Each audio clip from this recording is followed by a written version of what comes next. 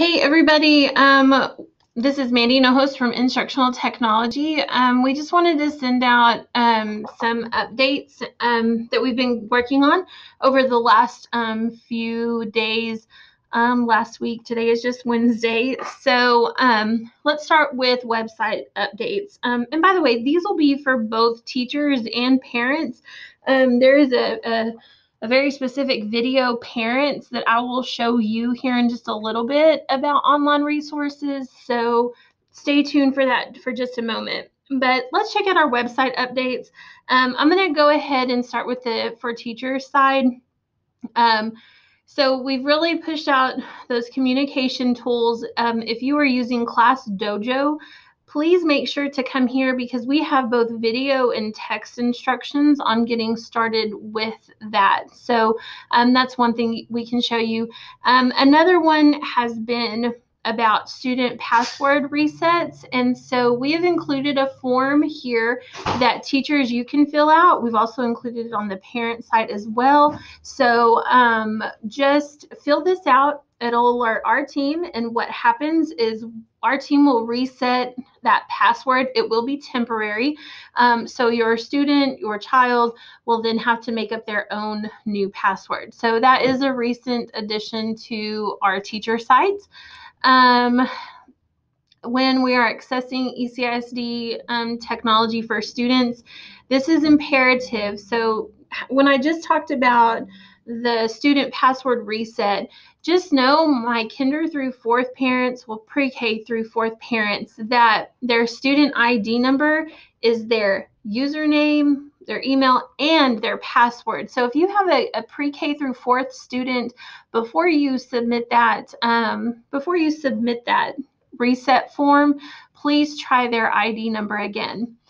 One other addition that we have made, so we've had a lot of calls, both parent and teacher wise, about getting into Pearson Easy Bridge. So for my student, on my student login, make sure that that last initial is capitalized for students to be able to get in there.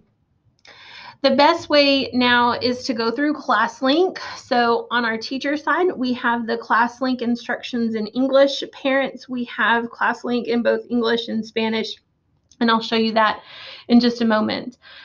Remember that you cannot go through ClassLink to get onto iStation. iStation has to be installed on your home device, whether it's your tablet, or a Chromebook or a laptop. So we have the instructions to download that. We still have all of our learning tools here. We're sticking pretty close to, we feel it's easiest to either use Google Classroom or Seesaw, but we do have some other learning tools for those of you who are ready to move on. We also have had a lot of questions about recording our lessons. Right now, I am using Screencastify. There is a 5-minute limit per video. It is free, but you only have 5 minutes to record.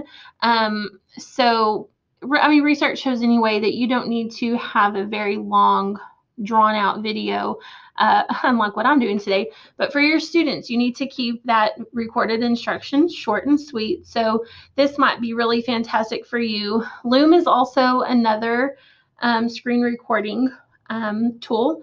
Remember that you have PowerPoint that you can also record on, and don't hesitate to use your camera app on your phone and then just upload it to Seesaw or Google Classroom. Again, we have included some resources from people that we have been following and that have taught us on our instructional education journey. So check that out. Our professional learning, we did have some courses last week. And so what we're doing is we're making sure that those videos have all been placed on our YouTube. So at this point in time, we do not have a schedule for online learning, teachers. Okay, we just have, please go to our YouTube channel, subscribe to our YouTube channel. I want to click there so it takes us, subscribe to that YouTube channel because we have videos to help you out. We are currently trying to organize it so that it is easier for you to find what you need. But go ahead and subscribe to our YouTube channel and keep watch of the cool things that we're trying to help teach you. We also are sharing our information on Twitter and Facebook, so be sure to follow us on those platforms as well.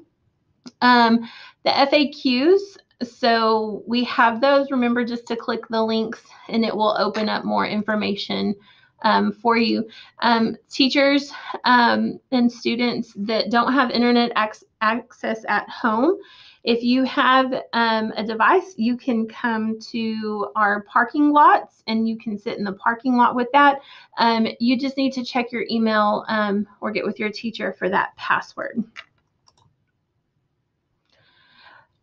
Something new added to our page today is the TechyTribe remote learning update. So teachers, this is what we have been sending you every afternoon after our full day of getting phone calls and troubleshooting all the things. And so we are placing that here as well. So check your email, please, please. This is not an in lieu of or an absence of, but check your email. But just know that our remote learning updates will be posted here.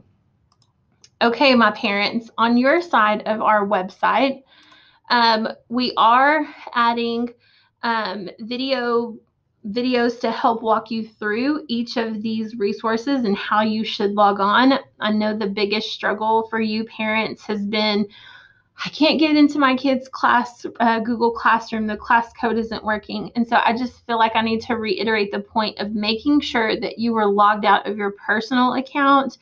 And I know that can be kind of tricky with passwords being remembered, but check out our videos and it will show you how to kind of clear that out to help you.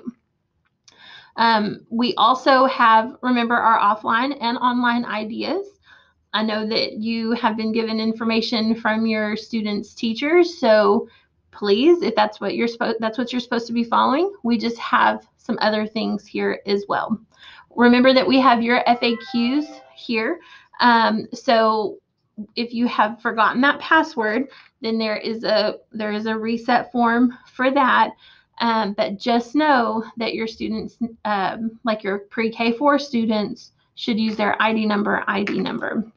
If you click on the password reset at the very bottom of this, it also takes you to that form. And so with our team of 4, we are trying to stay on top of this and check out your check out the concerns that you are having. All right, I'm back at our YouTube channel. Just want to point out a few things that we have recorded today, and I say we as a group. So logging in with your MacBook, if you have a MacBook at home, and ClassLink, we have that video for you using a Windows device, and getting into ClassLink is good. And then the other one is logging into Google Classroom on a computer or laptop. So those are 3 new videos as of today that have been added to our YouTube channel. Amanda Weber is working on getting a video recorded for your tablet. So if you're logging into a tablet to get into Google Classroom, she is currently working on that. So stay tuned for more information there. Okay, the next thing I want to talk about is going to be aimed at HMH for parents. And so I'm just going to bring up my Google Drive for a second and let you know, parents, that you've probably seen some lesson plans from the school district or from your student's teacher. However you're seeing the lesson plans, I'm going to pull up elementary and I'm going to pull up 2nd grade. So here I'm going to go to ELAR because HMH is related to English Language Arts. And I see that beginning on Monday, here was the lesson that I was supposed to do with my kiddos at home. I can see that I have word work, phonics, and I'm choosing to do online version. So me as a parent, if I come click on this spelling list, I'm getting an access denied form or a page. Fear not, our ELAR department is understanding of this and they know this. So this is where I'm going to step in and try to help out with that information. I do want to show you that their moose sound, when this was created, all of the links were working. However, things just happen. I don't know what the things are, but you might be getting some messages about access being denied. And so let's try to calm your fears of this. And so I'm going to show you what the student perspective, let me bring over this screen. And so when I'm logging into, I'm going to move my face over here. Okay, so going into HMH, your students have been told to go through Clever. You've probably been told, log your students in through Clever. So let's walk through that. I'm at my ECISD homepage. I can click on Parents and Students up here at the top. And then over here under Important Links on the right-hand side, you see Class Link. So you'll just click there. And what happens is the student will get this information to click to sign in. And then they're going to be asked to sign in.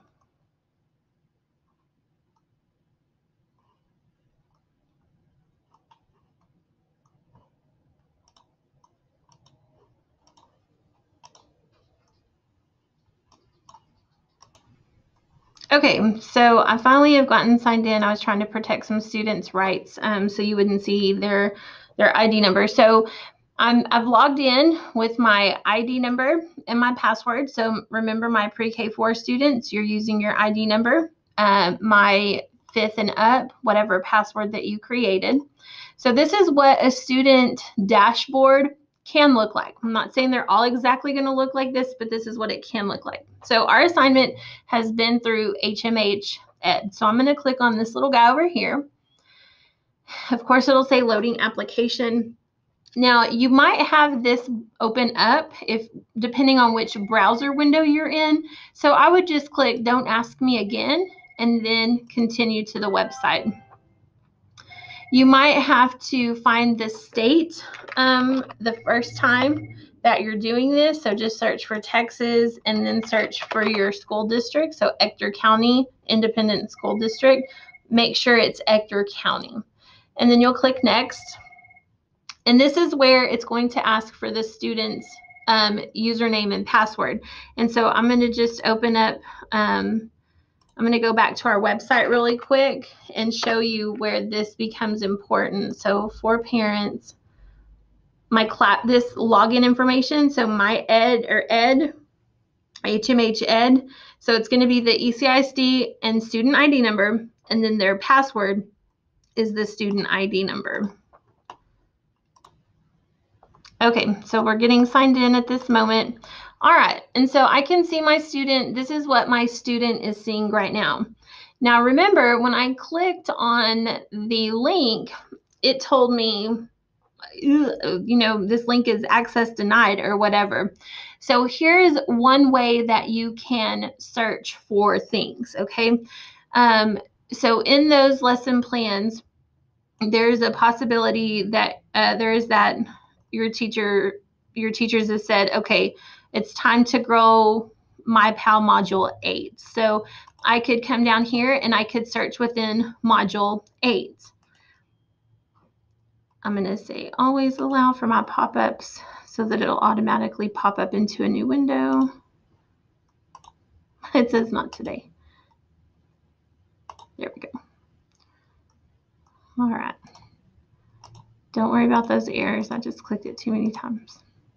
Okay, so I'm opening to Module 8.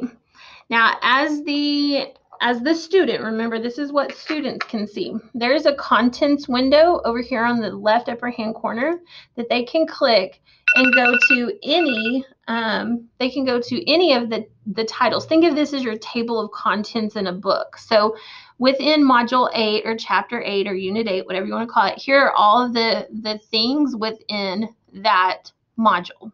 So if we're supposed to read Butterfly Garden today, I can even click on Butterfly Garden and I can go straight there. So that's one way to think of your table of contents.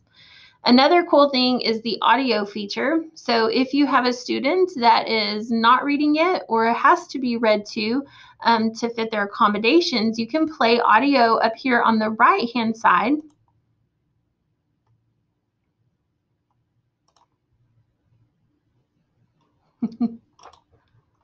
Let's try again. Of course, it's not working. So there is that feature. I promise it works. There is a note place, a notes section that you can also have your students take notes if they need to. And if you click on more, this is where you have just a few features as the student. Okay, so that's one way to get through the modules if you can't click on the lesson plan. The other thing, I'm just going to kind of move this over, is we were supposed to listen to the moose sound video. Well, that link didn't work. So one way we can combat this is underneath the modules, you can scroll down to find learning cards. This is where these videos came. So you see there's 4 pages. I already know that I scrolled through all of them. I found moose. I was looking for moose. So the ELAR coordinators and the instructional coaches that have been working on this did label it with the animal, mammal, whatever you want to say, that they need to go to. So I can come through learning cards to find moose, and then I can open that up and play the video from there. So it practices that sound blend that they need to do. So well, let me just move this down here. So like I said, the moose sound wasn't popping up. So look at learning cards through your student platform. The spelling list also had an access denied link, but just look up here. We have some instruction that the dictation sentences, so these 18 words are their spelling words for the week, or their spelling list. Also, the high frequency word list, if that doesn't pop up, and I think it is access denied as well, but you have the high frequency words up here. So that look between both the online option and the no tech option, because this should mirror one another. And so if you can't get into one thing, it's okay. Just open or just look at the no tech option, and you should be able to get some information. All right, another thing to point out, let me come back to HMH's page here. Let me come back to Discover. Okay, so iRead is a game-based option that your kids can play. I don't believe this has been assigned by any teachers yet, but Amy Cotton, our elementary ELAR coordinator, said iRead is a game that's available for students to play. So parents, you might want to check that out if you need some extra activities online. All right, so that was it from the student side. I'm going to drag a teacher side in. And so teachers, I did the same thing here. I went to our homepage on ECISD. I clicked on staff links. And then I too went through class link for you. So when you click on class link, again, it will ask you to, you just click on the green button, first dot last name, and then your usual password, and your dashboard will show up as well. And so teachers, when you click on HMH, I just want to make you aware, it might as well do the same thing about opening an extension. So just do don't ask me again and continue to the website, and then use your sign-in information. So the teacher dashboard is a lot more busy. So let's say we're working on module 8 right now. Okay, so we're going to fast forward to week 2, right? So week 2, here's lesson 6. So I'm going to view resources for that. And let's say we're going to get started with a bumpy ride. So I'm going to open that window here. One thing that the ELAR department wanted to make really clear is that you have some features that are the same. So contents over here, just think you have your table of contents, just like you have your in-person touchable teacher's edition. You also have this online. You also have the option to play the audio. You can review it. But teachers, the thing I want you to look at is the more feature over here. So you can assign this straight to your Google Classroom. So I know a lot of you are on Google Classroom right now. So you can assign this to your Google Classroom. And what will happen is it will open to all of the classes that you have. And so you would just click on that. You would choose an action with it, create your assignment, and you can go from there. So that feature is also available. And then remember that you can assign it to students through Pearson, through HMH, I'm so sorry. And this is looking at the student. So then the students could see what has been assigned to them, and they could click start and go from there. So be sure, teachers, to check out those features. All right, my friends, we're getting to the end of the updates that I have so far for today. So just remember that parents, if you have issues, get in touch with your teacher so they can communicate. If it's a curriculum and instruction thing, they have an instructional coach on their campus that is the curriculum and instruction expert. So have conversations with them. That would be fantastic. If teachers, if you are having trouble with your online programs and C&I documents, I would most likely contact your instructional coach first and then get in touch. So try that troubleshooting before you get in touch with us. Bonnie Downey is our online programs administrator. You can only imagine the kind of workload he has going on right now. So please see if you can troubleshoot first with your instructional coach about some things that CNI has shared with them. And then, of course, we are here to help. We can reset passwords. Just check out our I just lost my words, our website, and go from there. You can see that we even have a bit.ly. So parents, if you want to pause the video and type this and then hit a bookmark or save it or even drag it to your bookmarks up here, that way you can just go click right back to it. That would be fantastic. But I'm going to close out for today. If you have any questions, get a hold of your teachers. Check out our website for resources. Check out our YouTube for how-to videos. And don't forget to breathe. We are all doing the best that we can. So anyway, with that, you guys have a wonderful afternoon. Happy Wednesday.